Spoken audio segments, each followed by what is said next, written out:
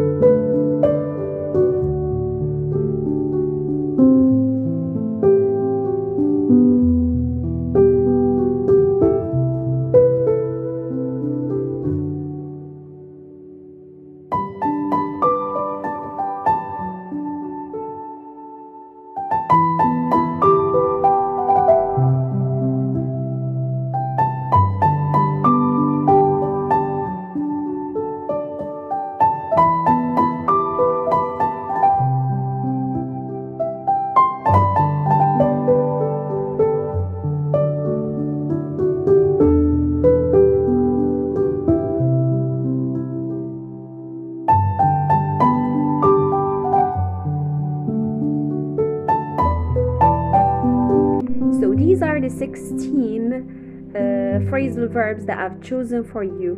I hope that they are clear, especially that I've translated them into Arabic and I've given also examples with. I hope that you have enjoyed the video, and here our video comes to its end. Thank you so much for being here, for your support, for your likes and your subscribes also. Thank you for sharing. I promise for another part, which is going to be part 2. And here I would like to say goodbye for another video, inshallah. See you later.